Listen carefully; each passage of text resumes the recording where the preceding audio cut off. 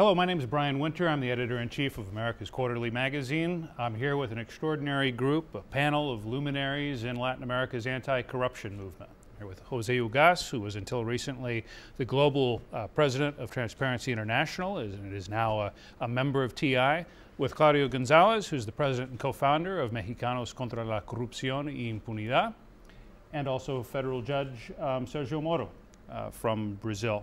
So, gentlemen, it's been 4 years, almost to the day, since the raid on a gas station in Brasilia signaled the beginning of the car wash investigation.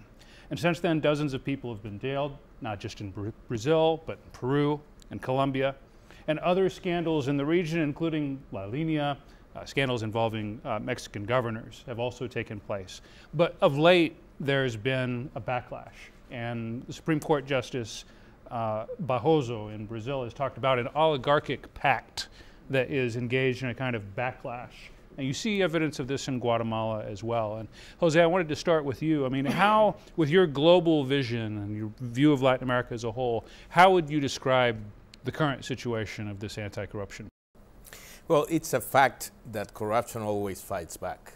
And we've seen this historically in many other places. I mean, in the case of Peru, when we had this strong anti-corruption process against Fujimori that lasted for more than 8 years, then there was a pushback when the change of political will. And what we are seeing now is just a reflect of that. I mean, in my same country, yesterday, we had a huge a reaction when we received the information from the statements of Barata in Brazil. Barata was the Odebrecht's man in Peru. Now he made statements saying that they had paid more than $8.5 million to Kuczynski, the current president, to Alan Garcia, to Toledo, to the former mayor of Lima and former President Humala. I mean, all the political class was involved. Today, the first page of the newspaper in Peru said, all of them need to go. All of them were involved. So this is a huge corruption scheme that has had impact in 12 countries of the region and 3 countries of Africa. That's huge. Judge Moro, do you see signs of a backlash in Brazil? There have been reactions, but I think it's too soon to say what will be the end of the story. I think, anyway, the institutions are stronger, and we will never give up. We will never give up. So we will continue to do our job despite of these reactions. And so far, to be very honest, despite of these signs of reactions, we're still there. We haven't seen anything in concrete that obstruct our work. Claudio, in Mexico, I mean, there's a perception that this process is just getting started. Do you share that? Has the government been able to kind of repress this process that we've seen in other countries, such as Brazil and Peru and Colombia and Chile? Well, first of all, thank you for having us, Brian, and it's a great honor to be with Jose and Sergio in this panel. Yes, I think things in Mexico are only getting started, but people are really fed up with what has gone on for decades, and especially during the last 5 or 6 years. We have started demanding change more forcefully. And as Jose was saying, if you combat corruption, corruption is going to try to combat you. No? So in this initial stage, we've seen the government go after groups that are combating corruption and impunity with espionage. They're going after us with fiscal terrorism. They're going after us with menaces of all kinds. And we cannot give up. As Sergio says, we have to push on. We have to be very adamant that this is really very harmful to our country, and we have to generate the broad consensus needed to move things forward. These efforts you describe, have they been in a perverse way successful so far? Well, not in our particular case, because we've done most of our best work in terms of applied research, of journalism, of communication, of litigation, after it was known, through the New York Times, by the way, that there was espionage and that there was fiscal terrorism. So no, we've gone forward, I would say, with even more speed after these things have happened. And the fact that they have been highlighted in the international press gives us a little bit more of defense so that we can go forward with our work. I would like to mention that there are some reasons to be optimistic, even though we are in this huge crisis of corruption. The first one is that dynamic that has impacted the region thanks to the good work of judges like Sergio and the task force led by Deltan Dalagnol and former Attorney General Janot.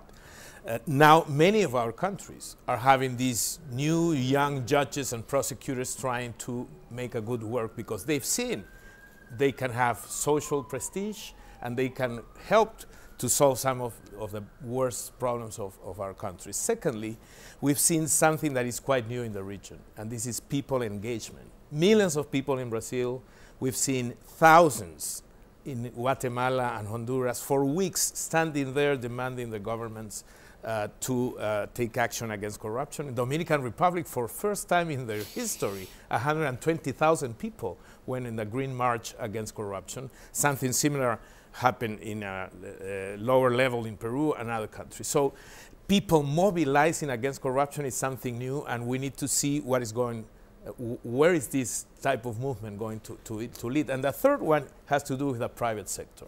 Some interesting new generation of entrepreneurs willing to change the things and to try to develop business with integrity. That is something quite new in the region too. I want to talk about the role of public opinion, which we have talked about a lot in our previous encounters, and it has certainly been a factor that has prevented governments from, sabotaging the car wash probe in particular.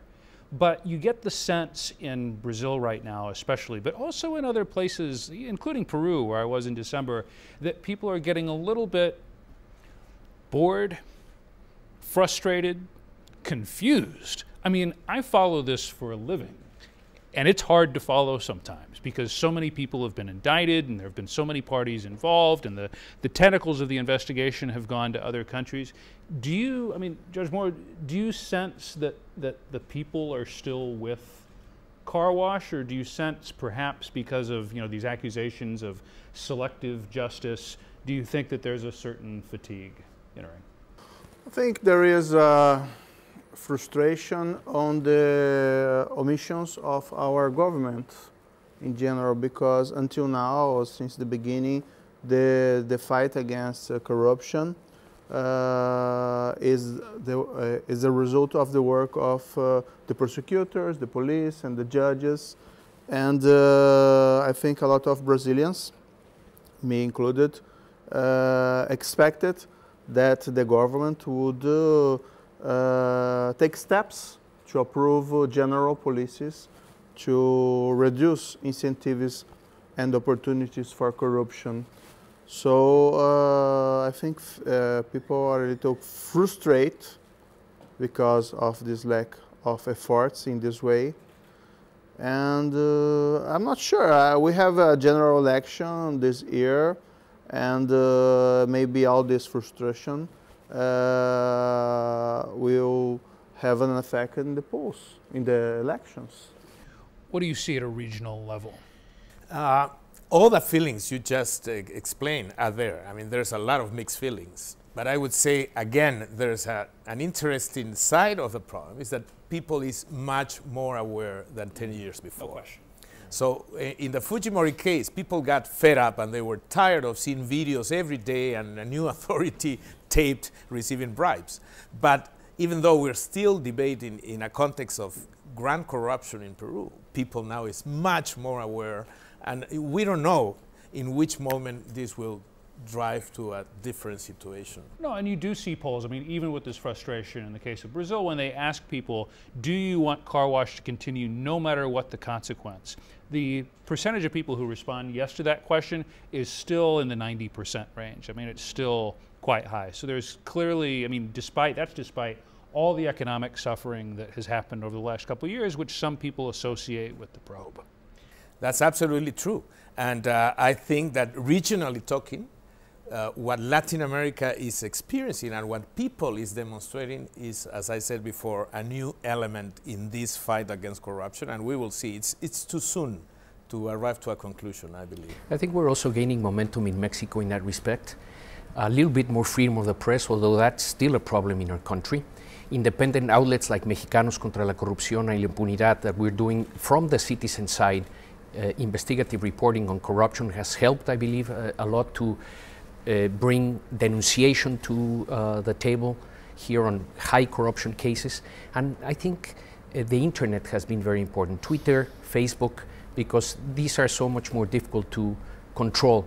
And that's where people vent their frustration regarding corruption. It's in this election year in Mexico, together with the security issues, the two most important issues. And the election is going to be decided on who people think is going to do the best job in terms of combating insecurity and also corruption and impunity. And I agree with Jose that little by little we're also starting to produce some results. No?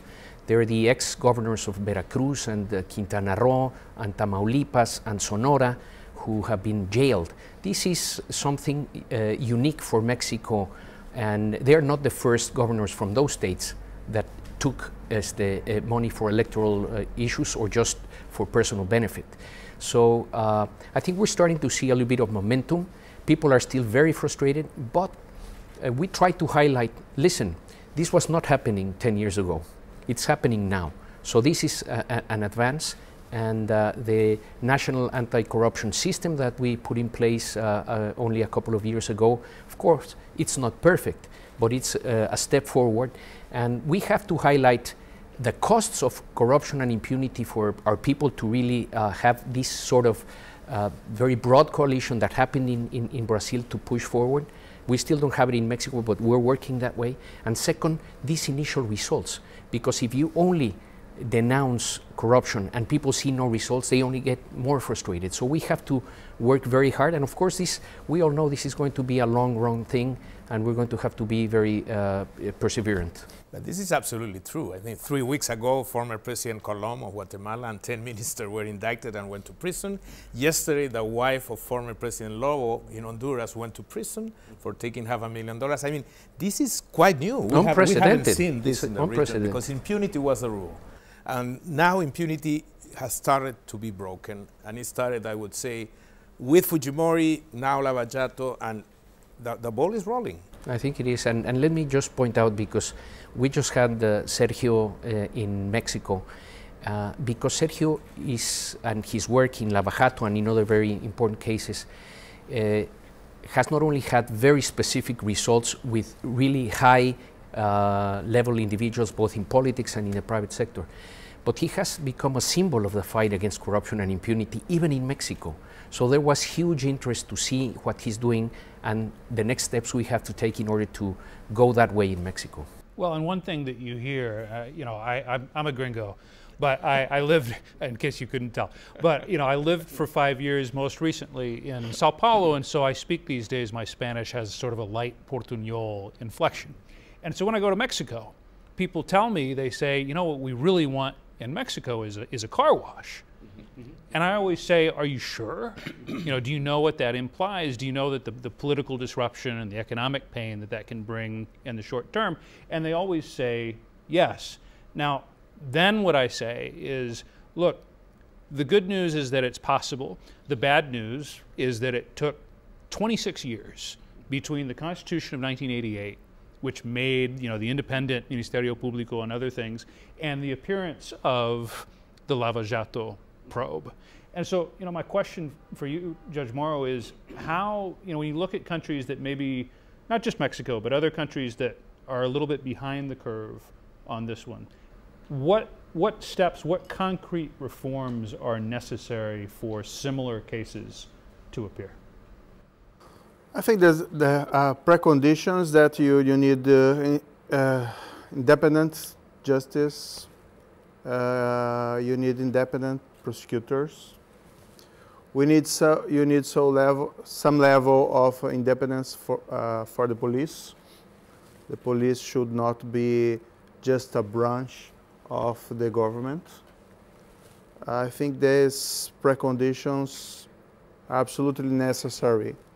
You need also a strong demand from your civil society and from the public opinion against corruption, because when you start this case against powerful politicians, I'm certainly, you have this in Mexico in the time of Fujimori persecution. They're very powerful, and you need support so you could avoid any attempt of obstruction of justice.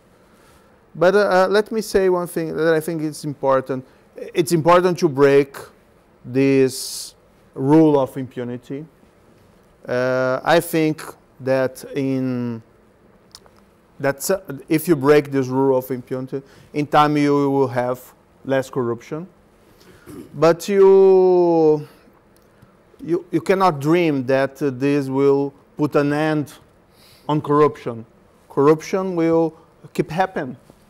You have corruption here in the United States. God knows. But it seems, I'm an outsider observer, that you don't have so high levels of impunity as some countries in Latin America.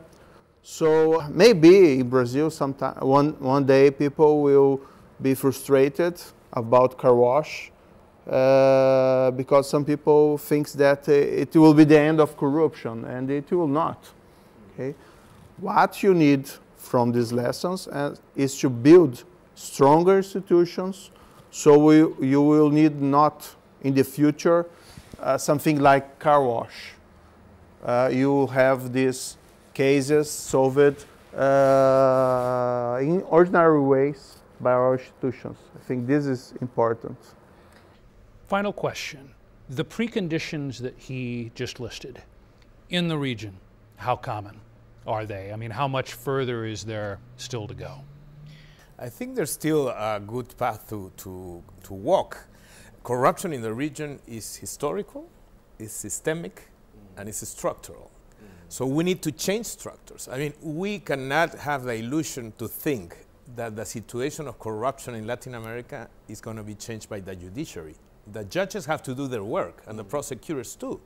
But the real change, the change of structures, of cultures, of systems, has to be done on other side. Has to be done with policies, with leadership, with political will from the government, with the people reacting, with the private sector taking action on the way they invest and how do they do business. So the judicial part of the story is a marginal one. Of course, very relevant to end impunity and to show that whoever commits a crime will pay for that. But the real changes have to come from other side. Claudio, I mean, well, I think in Mexico's side, and we learned very much from Sergio's experience in the couple of days that he was during the week there in Mexico. But I agree with Jose. It's really complex, and it has many facets to it. But I think one critical step that Mexico has to take at this point in time is independence in prosecuting, because prosecuting in Mexico is completely politicized. And if you have that state of affairs, then it's very difficult to take cases to your judiciary, whether they are really good or not good.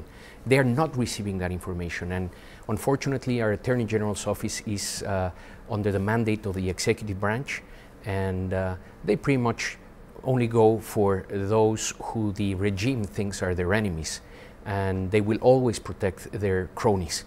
And that's a shameful state of affairs. We're trying to change it. We have to change our constitutional, because I believe what these gentlemen have said, institutional building and incentives are the way to go. And it's a really complex issue. Brazil shows that. I think we're starting to move in the right direction. We know it's going to be a long haul, even an intergenerational long haul. I mean, I always go to universities in Mexico, at least once or twice, I was telling Sergio, every week, to talk to the new generations, because we know we're going to advance some, but we're still going to pass a big problem on to them, and they have to take the staff and run with it in the future, and it's a never-ending story. It's clear to me that we are closer to the beginning of this story than we are to the end. But this has been great, and thank you so much for joining us.